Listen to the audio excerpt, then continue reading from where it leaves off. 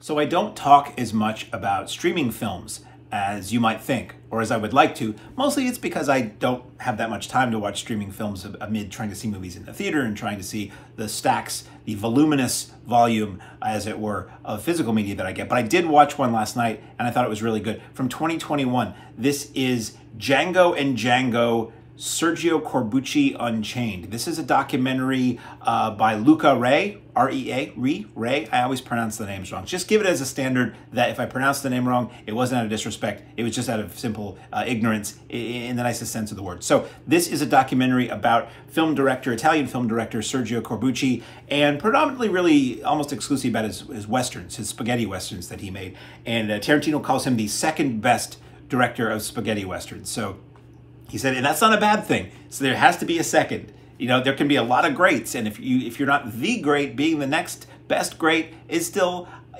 great. So this features heavily Quentin Tarantino talking about Corbucci, and whose films clearly have influenced his own. But you also get people who worked with Corbucci. You get Franco Nero, who's always great to see and great. You get Ruggero, Deodato, and a lot of vintage footage. Let's talk about that, shall we? I'm going to anyway. The vintage footage. You get clips from all the films that are being discussed, and they look perfect. So some of these have been released on Blu-ray, maybe a lot of them, some stateside, some not, but all of the transfers look amazing, which makes me want to watch every one of these films, some of which I haven't heard of. They talk a lot about Compañeros, and they talk about The Mercenary, and they talk about The Great Silence, and they talk about Django, and a lot of others too, but those are the ones that kind of keep getting touched upon. It's divided into chapters where they talk about the phases of Corbucci's career and aspects of what he brought to the films that he made and his technique.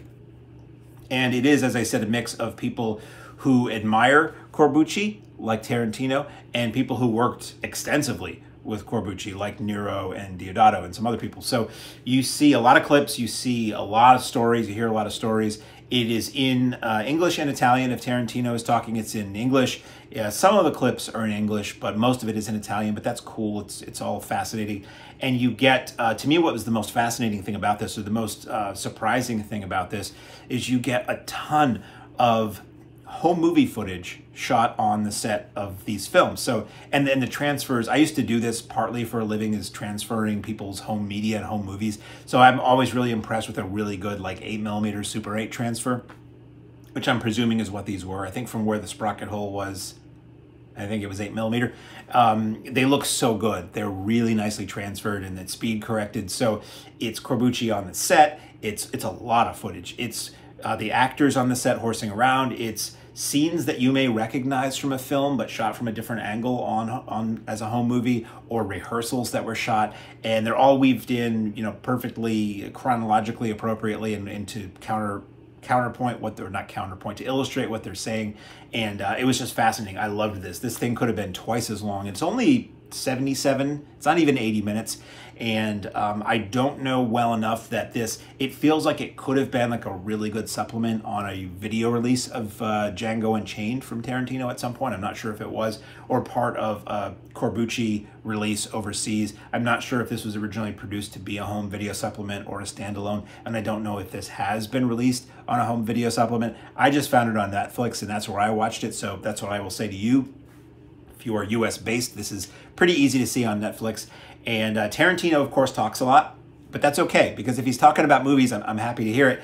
And he really loves and knows Corbucci, so he talks a lot about that. And something that's really cool if you're a Tarantino fan, and if, like me, you're a big fan of Once Upon a Time in Hollywood, which I love. I never get tired of that movie.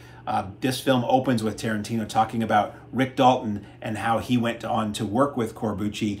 And it's Tarantino just spinning more untold tales of the world of Rick Dalton and Once Upon a Time in Hollywood. I don't remember if what he says in this documentary wound up being in the Once Upon a Time in Hollywood novelization, which is, like, side note, well worth reading if you love the movie, because it's almost entirely different from the movie. It's almost like filling in the gaps between everything you see in the film.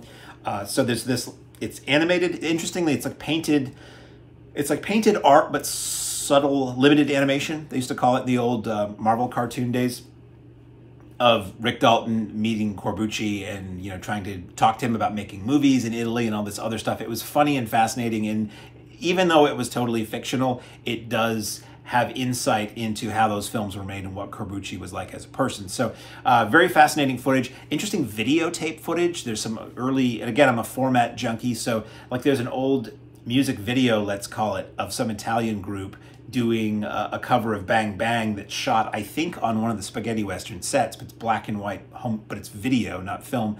There's video of Corbucci being interviewed about something. It's very funny, it's fascinating, it's borderline touching at times. If you love spaghetti westerns, like I love spaghetti westerns, it's a great insight into that.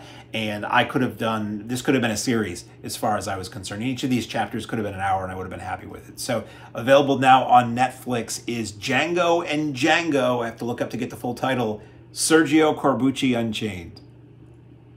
Oh, and they do talk about Django Unchained a little bit. See, that's what, okay, well, I'll keep talking. I thought that that's what this was going to be. When I saw that title, I'm like, oh, this was some kind of a, sort of a puff piece to promote Django Unchained when it came out, and it's going to be, you know, all about Django Unchained and the making of it and a little bit about the guy who inspired it. That's not the case. This has a little tiny bit about Django Unchained toward the end where Tarantino says how Corbucci's films inspired Django Unchained, but it is by no means a puff piece promo for that film. It's really all about Sergio Corbucci. So once again, in case you missed it the 4 other times I said it, Django and Django, Sergio Corbucci Unchained, streaming on Netflix.